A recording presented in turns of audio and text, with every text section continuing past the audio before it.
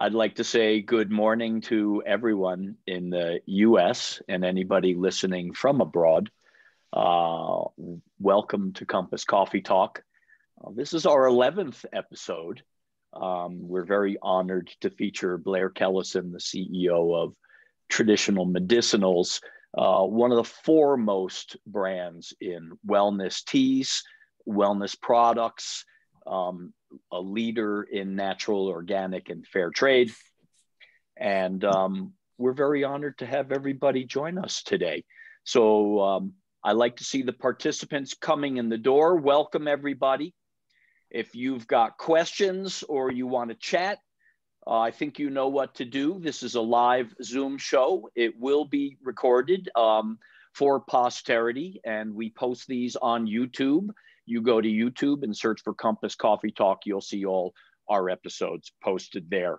I want to welcome and thank our sponsor, Allegro Coffee, although we're going to spend the next half hour talking about tea.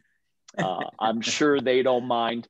I want to acknowledge my co-host, Bill Capsalis, who is a natural products industry veteran and newly appointed as the executive director of Naturally Boulder, one of the founding organizations of the Naturally Network, now in some major cities nationwide. So, Bill, congratulations, because this is new news. So, thank you very much. I appreciate that, Steve, and welcome everyone. And Blair has definitely a connection to the Naturally Network, having founded an organization in the North Bay, and we're going to talk a little bit about some really cool stuff he's got going on with that. So, you know, if you're ready, Steve, maybe we just launch into a couple questions. What do you think? Yeah, and let me make some intros here, because I've known the founder of Traditional Medicinals, Drake Sadler. As a matter of fact, he's been a close friend and a mentor for many years. I've taken some amazing journeys with him as well, and had learned a lot over the years. I visited Traditional Medicinals, spent time with their leadership team before Blair joined, and I've known Blair independently in his role as a leader in wellness in the industry, with some previous incarnations where this is not the first time around he's been the first kind of non-founder CEO of a company. So we've interacted for quite some time now over the years too, Blair, and I really love to see his role and bringing his professionalism to a legacy brand, Traditional Medicinals, founded, I think, in the mid 70s. 74. Holy mackerel, that's when I graduated high school. You know, actually, the very first natural products I got turned on to was in high school by my girlfriend then, and it was Red Zinger tea, you know, from Celestial Seasonings. And of course, here's the two brands that really created the wellness tea category. So again, really honored to have you. And yeah, I just want to kind of start off by saying, Blair, you know, how are you and the Traditional Medicinals team holding up in all this? Because you've had your own experience going through this past year. Mm-hmm. Hey, thanks. First, I just want to say a big shout out to any of my friends in the industry who are listening today. Thanks for tuning in. And always got to give my biggest shout out to Drake Sadler and the Traditional Medicinals board. Without them, there's no Blair Kellison on the Coffee Talk today. So I'm super appreciative of the opportunity they gave me in this industry. And boy, Steven and Bill, these are a couple of great guys in a world of phonies and fake news. These two guys are the real deal, and they've done wonders for our industry. And I'm proud to be in the industry with them. But so listen, thanks for the opening question. So, you know, we're doing the best possible, probably doing the very best possible under the circumstances. And I appreciate you asking. You know, hey, our production workers are classified as essential workers by the Department of Health, but, you know, we classify them as heroic and amazing and fully responsible for keeping that tea on the shelves over the last year. They've just done an incredible job. We've only lost 2 production days in the last year of COVID, which is really quite remarkable for all the social distancing and the protocols we put in place. And Drake's been a huge help. So about 5 years ago, we separated our office away from our factory. And so they don't see me as often, and they don't see Drake as often anymore. And Drake and I have been both coming to the factory every day, and it's been fun for them to see us every day and fun for them to see us together. And it's kind of been a little bit of the old days. And Drake's just been tremendously supportive all during COVID, and just having his presence there has been great. I can't thank him enough for that. And But gosh, I'll tell you a little personal story. How am I doing? Listen, when COVID started, I kind of hit the wall in August of last year. We sort of had this sort of triple thing of COVID had been going on for about 6 months. The Black Lives Matter was exploding all across the country, and Sonoma County was burning with wildfires. And about 2/3 of our employees, after all of this shit with COVID, 2/3 of our employees are in an evacuation zone, many being evacuated. It was crazy. And when COVID started, Xavier Unkovich, who's the CEO of Amy's, and I started doing a Wednesday lunch webinar with the 42 companies in the naturally North Bay, just kind of trying to like share best practices from finding things and getting through this. And listen, we had a call one day in the middle of all these triple things going on. And man, I just kind of bared my soul and just told the group, like, you know, for the first time in my life, I think my leadership tank is about empty. I can see the bottom. And I think my empathy tank is about empty too, because I got 240 employees are looking to Blair to like get us through this and feel our pain and be there for with us. And God, I broke down and I started crying. I was like, shit, I need somebody to lead me. I need some empathy myself. And it really just galvanized that group of the 42 of us, because everybody else was feeling the same way. It's really hard to be a leader in really tough times. And from that day forward, the 42 of us CEOs in the North Bay, we went through this whole thing together, and it bonded us in a way that could have never happened. And God, what a beautiful industry we work in with a bunch of beautiful people. So it was quite an experience. Wow. Well, yes, it is more than an industry. It is a community. And I'm really glad you've had that support, because also as a manufacturer, there have been no breaks for you. As a matter of fact, I'll bet the demand for your products has increased. Yes. I don't know how many fold. You know, some months it was up 100%. Wow. Yeah. Last April up 100%. May it was 90%. It was crazy. In the middle of it all, we needed to make more tea than ever, bring more stuff in than ever. I mean, there was a bunch of people at the company that were working harder than ever during the most difficult time ever. Before we tell more of the traditional story, we talked about Bill being the new director for Naturally Boulder. I know that you've been really foundational as well with Naturally North Bay and also Naturally Bay Area out there. You're on the board, and tell us about what you just helped organize with the team there at Naturally North Bay, because I just think that's exemplary. Great. And very timely. If I bared my arm, I got my vaccine. I got my first shot yesterday, but through literally like 200 or 300 phone calls, working with the county, working with the Department of Health, and working with the other companies and coordinate. Our food group organized a parking lot vaccination yesterday and today. So we're vaccinating. We're going to try to vaccinate 1,000 people in the food industry in the North Bay yesterday and today. So I'm going out there right after this, and I'm volunteering. Yesterday I got my shot. Today I'm volunteering, and we all chipped in food. So you get Alvarado Street bread, you get Amy's stuff, you get traditional medicinals tea, you get all kinds of goodies to do it too. So, but it's just it's the beauty of these food groups. You know, we said a long time ago, collaboration trumps competition any day. We should all know each other. We can all learn from it. You know, Amy's and TM are a couple of the biggest companies in the county, but we got other ones like La Tortilla Factory and Alvarado Street Bakery and Strauss that are all great companies, and everybody's doing something better than everybody else on some level. And now we share all that stuff, and it's really wonderful. And we were all together at Expo. I think it was, I guess 2 years ago, the last Expo. We had a big party at our booth, and there was hundreds of people there. And some guy walked by and he was like, gosh, I wish my community got together like this. And well, that's kind of what really spawned this whole Natural Network. And now there's something like Bill's 7 affiliates, and it's fantastic. Frankly, the roots of this are in your region. With this whole food group there. It used to be called Superior of California. Absolutely. Yep. It was still around. First got in the natural food that takes me back a ways, but that was the formative community of food manufacturers in Northern California that chose to help each other and collaborate and be supportive. So again, I think those were the roots of a pretty unique industry that's very supportive. Bill, let me have it to you to take Blair through some of our questions that we have prepared for you for today.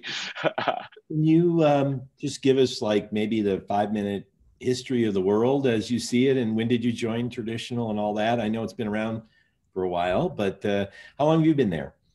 Sure. So I've been there 13 years, and I think my bio you guys sent out, which was very nice, kind of tells a little bit of my story. But I think what I'd kind of add to that is I kind of got into the natural foods industry because I was a vegetarian and I thought I wanted to promote vegetarian food. And then I kind of fell in love with organic food. And then I thought that was great to promote that. And then I was like, hey, this fair trade thing's pretty cool. And I wanted to promote that.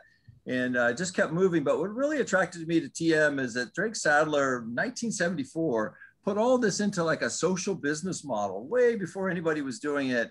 And it was baked into the kind of the way traditional medicinals did that. And the idea that I could be the CEO of that kind of company was something way beyond anything I ever expected in my career. And hey, I'm more of a steward than I am a CEO. I'm a steward of Drake and Rosemary Gladstar, our founders' vision, than I am a CEO. And my gosh, our business model at its core is addressing two of the biggest issues of our time: climate change and income and racial inequality. And to do that every day. And we're trying to be a really sustainable company. And here's where we look at sustainability with 6 elements. The things you hear about a lot are environmental and social, but financial is an important one too, right? You got to make money. You got to be able to pay the bills. And then also cultural. Your culture has to go through time. And then leadership. You have to be able, someday I'm not going to be the CEO. Drake wasn't the CEO. He transitioned it to me. I'm going to transition it to somebody else. And then ownership, sustainability. We want to remain an independent company for the next 100 years. So we have to have a plan so that the investors can get out and new investors can come in. And that's super cool to be the CEO of that. And Drake always calls our company a 46-year social experiment. And we don't have it all right, but those things I just said are our North Star. And every day we get another step closer to that North Star. And just to put a little bit in perspective, we have 280 farmers in 42 countries on 6 continents to grow herbs for us. And that's crazy. We know almost every single one of them by name, and we love them, and they know us by name, and they love us. And we're investing literally a couple $1 million every single year in those communities. Those people that grow for us, 1,000 of their kids go to schools that we own and operate. Some of them go to our dental clinics. Wow. Some of them live in houses we've refurbished for them. And some of them check out books from libraries that we built for them. And I get to be the CEO of that, and I get paid to do it. It's giving me chills. On my board, that last part, but yeah. Think about how many people out there whose products you've helped with your products. Absolutely. And literally, we get a call a month, if not more, but somebody wants to buy our company, and our standard response is like, we tell that story I just said, and I was like, we can't trust you to take care of those people. They're counting on us. They've counted on us for 5 decades. We need to be there for them. We got to do this on our own. Really. How has this pandemic affected that, very local in the way you interact and build your relationships, but diverse supply chain around the globe? The part that's the single hardest part of it is we can't go visit them. We can't get on a plane and go visit them. That's the hardest part. In a good way, it's an agricultural product. So they're out in the fields and they're outdoors. And so that part's kind of gone on. Probably the biggest challenge has been the demand for herbs and wellness products and raw materials worldwide has just skyrocketed. So we send a lot of things to processors that cut and dry and steam treat them. Those places are backed up for months. As you all know, containers are backed up we have about 4 containers on the water any given day coming to the US from Europe. And those are delayed by weeks and weeks. So it's been more of that kind of stuff than people not being able to get out in the fields and do their work. Have you found other ways to interact? I mean, again, we're all digital, so I imagine that's very helpful for your international contacts. It is, of course, but there's just something about, and I'm not the people that do it, but we have medical plant agronomists that they want to walk the field. That's where they're comfortable, and they're going nuts. They can't wait to get back out there. So they want to be outstanding in their field. Nice. Yes. Yeah. But a lot of the programs we have, like our schools we own and operate, are going fine, and things like that are working fine. So. Blair, can we talk a little bit about your products? I mean, they're so unique on some level, but they're so much a part of our lexicon now.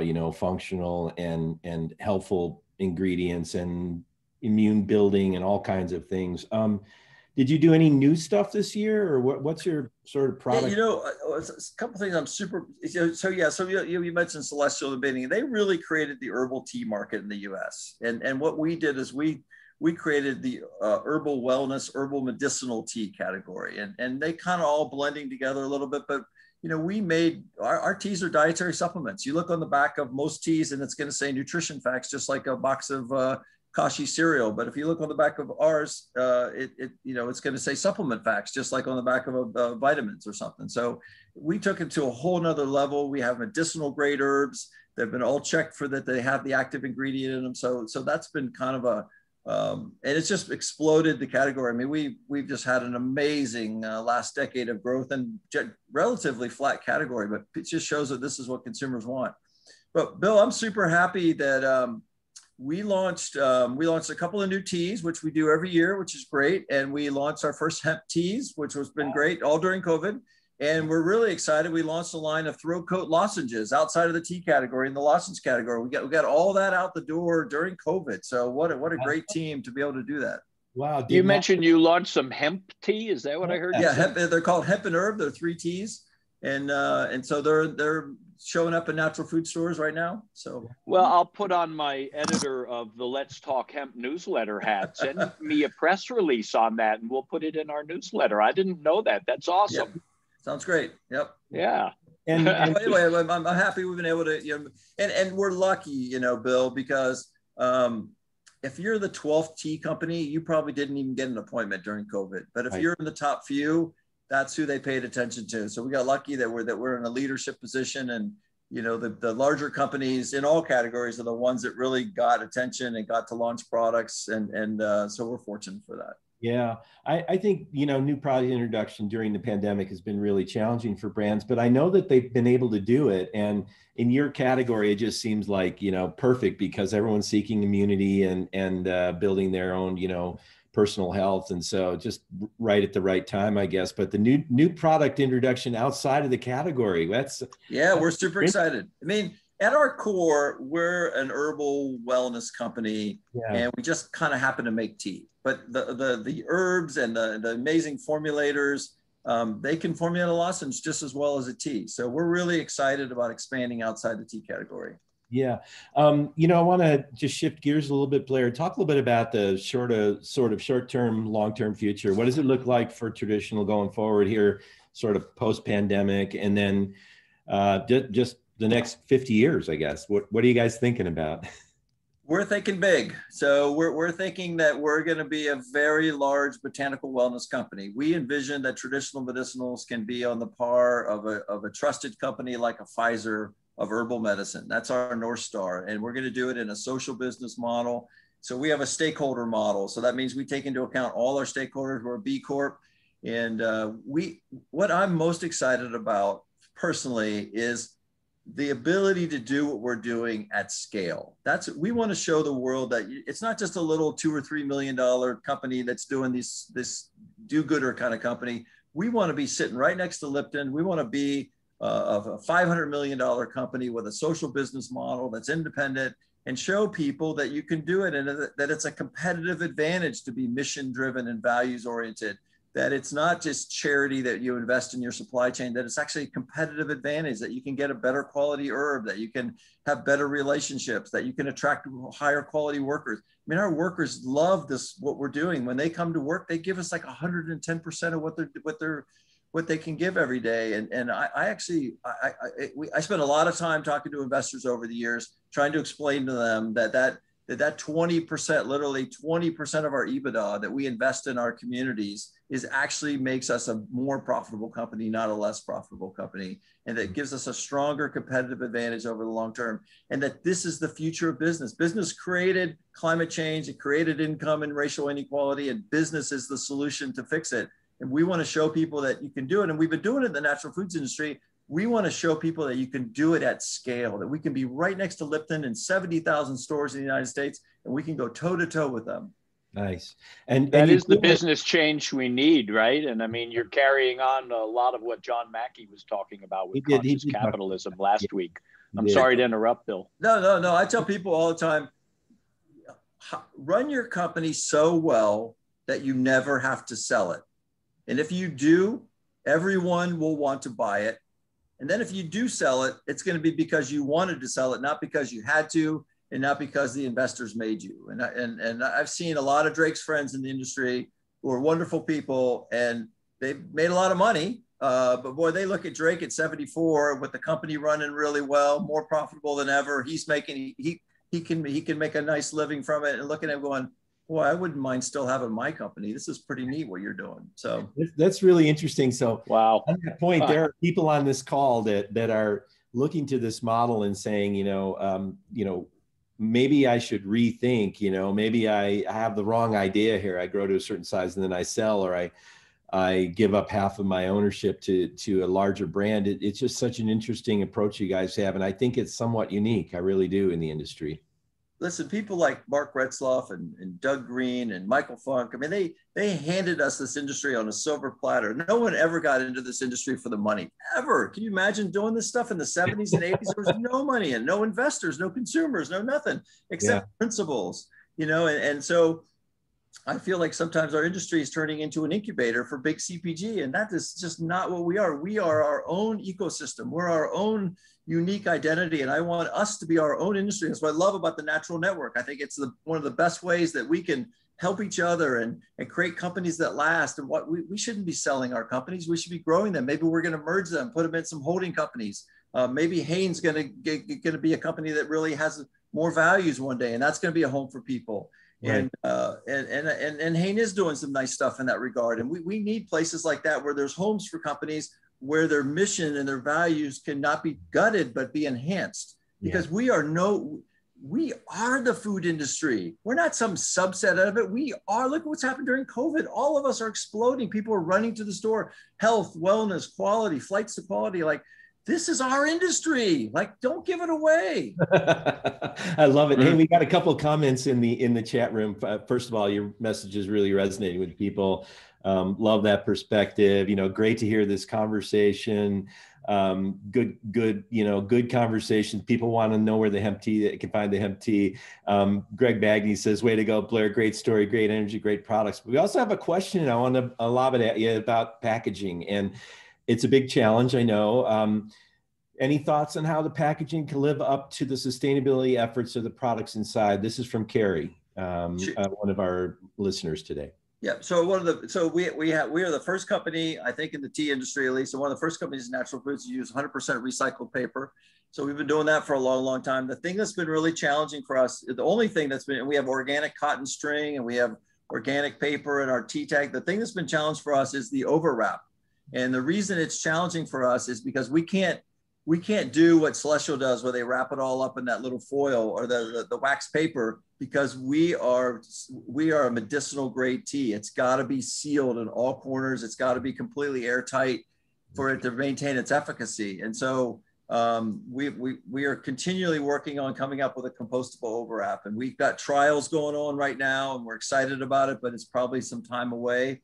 But that's our only real black eye, I think, around. And anybody who's doing a medicinal tea, it's efficacy is number one for us. So, yeah. Okay, good. Thanks. That was a great answer, and thanks for working on that. I know there are some people in the Naturally Network arena that probably are spending a lot of time on packaging issues too. So I'm guessing there's some help out there for us. But Steve, anything coming from your side there? Blair, I think that the bigger issue facing us, we seem to be hopefully emerging from the pandemic, getting our economy back. Do you see that you may be seeing a surge on the horizon yet still, or more of a leveling of the demand on your product going forward? I think everybody selling every consumer product is trying to figure out what the next year looks like. This is, our sales manager has been Kellogg's and Procter & Gamble, a bunch of big companies. And he's like, this is the first time in my career, I'm really struggling to see what 22 and 23 looks like. I think it's really hard, Steve. I think it's, we're going to have, like for us, we have a big business around cold and flu. So, hey, I'm really happy nobody got the flu this year, but it sucks for our business. A third of our business is cold and flu teas. There's been like no flu season. There's literally hospitals in the United States that have reported 0 cases of the flu this year. It's a 25-year low. To? I'm curious what people were. But I mean, nobody's getting sick. Masks and social distancing stopped the flu. You know, so.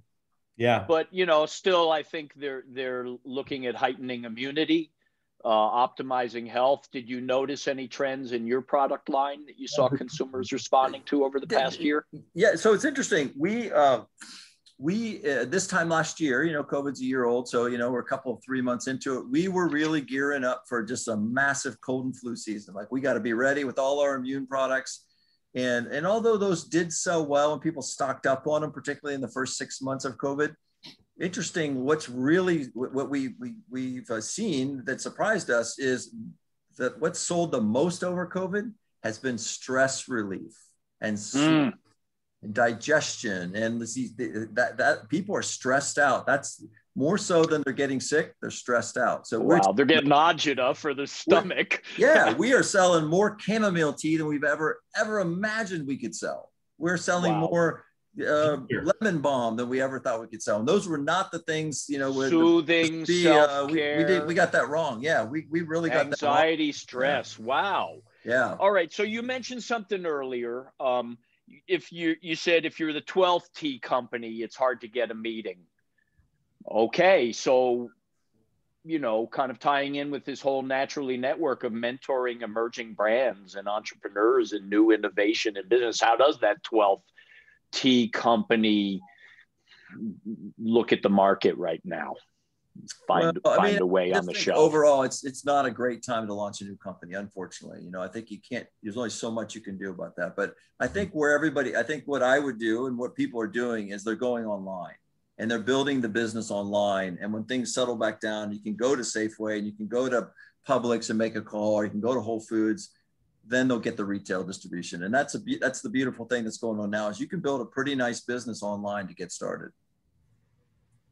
It's good. I think we're noticing that too, that people come out with a different approach. You know, their direct to consumer attitude has shifted significantly. So they're doing a lot more D2C, and they are using the online portals, Shopify and Amazon. But people are still buying products at retail. They're just getting picked up at the curb, it seems, these days. So I think you're probably still seeing a pretty strong retail sale on your side of the equation. Yeah. But it depends on what product. We have a very lightweight, long shelf life product. So we're going to sell a lot more online than Amy's is going to sell frozen pizzas online. That's just kind of the way that goes. You know, they're probably doing better at grocery, and we're probably doing better online. You know, Blair, the one of the things I think is really fascinating about your trajectory in your career is that you're working for a legacy founder, a legacy brand in the industry as a CEO. Do you have any advice for some of the people on the call today, or that might listen later on, for managing that career trajectory if they're not a founder, but they're sort of, you know, like they have these conscious business approaches and they want to work for a company? Any advice for how they can sort of keep directing that career in the right direction? I think you got to figure out this. The older I get, the simpler I think life gets, and the more self-fulfilling life gets. You got to figure out who you are, and you got to figure out what you really care about. And then you got to align your career with what you really care about. And I think that's really simple kind of advice. And a lot of it's self-fulfilling too. Like if you listen, people get stuck in life and they look at their options and they don't like them. Well, if you don't make any moves, then those are your options. But if you take a step forward and you get into a natural products company, or you get into a company that's making a product that you believe in, a category you believe in, then all these new options open up that you never saw before. So my advice is kind of simple. Just keep taking steps toward what you feel in your heart and align it with what's in your head, and you'll see amazing things happen. I know that sounds really simple and maybe even a little bit trite, but listen, I can tell you at my age, way leads to way. Just keep stepping towards your dreams, keep stepping towards things you care about, and all these options will open up for you. And never underestimate the ability to take any ordinary job at any company and make it extraordinary. Come in there, put your hand up. I'll try that. I'll do that. I'll find the right company. I tell young kids all the time, don't find the right job, find the right company. I mean, we have people every single year, somebody at our front desk reception moves into like a job in logistics or moves into a job in management, or it's amazing, you know, just because they got in the door, we saw their skills, would find a home for them. So, you know, and if your company doesn't recognize your talents and see what you have to offer, then you need to take those talents somewhere else. And that's the self-fulfilling part. You know, if you're at the right company, they're going to recognize that and that passion. Hey, you guys, I am a freaking overachieving B student. I talked to one of my friends from high school the other day. I was like, how the hell did I get to be a CEO? And but he said a great thing to me. He said, you know, Blair, all I remember about you in high school is you were fearless. You were just fearless. Maybe you weren't the smartest guy, but you were fearless. And I think the only difference between, like I always tell people, like, don't listen to this today and be inspired to be like me. Listen to this today and be inspired to be like you. Who are you? Yeah. Be inspired to be who's inside of you, and then try to make the very most of that. But I just the only difference between me being here and being a CEO and not is the courage to act, the courage to leave Nestle and go work for a vegetarian food company and roll up my sleeves and try to do a bunch of stuff I never tried before, and just have the courage to believe in yourself. It's the one thing you're best at, right? Being yourself. So have the courage to be yourself, and you'll see amazing things happen. Amazing things. Wow. Yeah, I think the value I'm the epitome of an overachieving person. It's because I found my passion, and don't get in the way of my passion. I'll beat you at that every day of the week. It was good. It was, someone just wrote in the chat room, that was a lovely rant. I wouldn't call it a rant, but I thought it was great the way you know, like, it's inspirational, you know, find the company, you know, follow your passion. I mean, I think that's really true. Steve, and don't be afraid to 10 o'clock, Steve. Yeah, and don't be afraid to start somewhere to learn the business, because from what I hear from you is, and what I've valued is, you can see there's a thread. If you try different things, you'll end up learning different aspects of the business that contribute to the whole of your career. So, you know, I may not have wanted to do sales for my career, but having done a stint in natural product sales taught me a lot that has lasted long term, and how we serve clients. So there is a thread through it all if you kind of trust that and trust who you are. Hey, so I loved what you said, Blair. Listen, also I want to offer up, I'm on LinkedIn. Anybody out there, you find me on LinkedIn, send me a note. I respond to every single person that contacts me, and I got all the time in the world to help you line up your heart and your head, if I can do that in any way. Well, Mike Fata, the founder of Manitoba Harvest, and I want to get our hands on some samples of that hemp tea. So I'm going to follow up with you on it. He mentioned it in the chat board. So yeah, I would say, just, you know, hearing you talk about like managing that fearlessness, you know, it's also nice to find really good mentors and really good positive voices in the industry. And I would say you are definitely one of those, man. Definitely. I literally mentor 200 people a year. I take 2 to 4 calls every single week. I drive to work and back every day. There's nothing more important to me than on the radio or on a podcast, maybe except your podcast, than talking to somebody about their career. So and I tell you, life is self-fulfilling. The people who won't give you advice in life, you don't want their advice. And the people who will take it will take time and mentor you. Those are the people you want to be mentored by. Really, really good. Really, really great. Well, Steve, I don't know how else we can end it on a better note. Do you have any follow-ups for Blair at this point? No, I'm very, very grateful for your support and for being on the show, and just, you know, for being a colleague and a friend out there in our community. Thank you, Blair. I just can't thank Drake Sadler and Traditional Medicinals and our board enough for this opportunity they gave me to. My voice is only as loud as people like you enable it to be. So I thank you two very much for caring to hear what I have to say today. And if Drake doesn't get a chance to see this, please send him my sincere regards. Okay, you guys are awesome. Take care. All right. Take care, everybody. Thank you for joining us on Compass Coffee Talk. Our next episode is going to feature Ryan Pintado-Vertner and Carlotta Mast, and they're going to talk about the Jedi Collaborative, and that's on April 14, I believe. So we'll be sending you some information on that, and we're very happy to stay in touch through Compass Coffee Talk. Thank you again. Have a great day. Bye now. Thanks, everybody.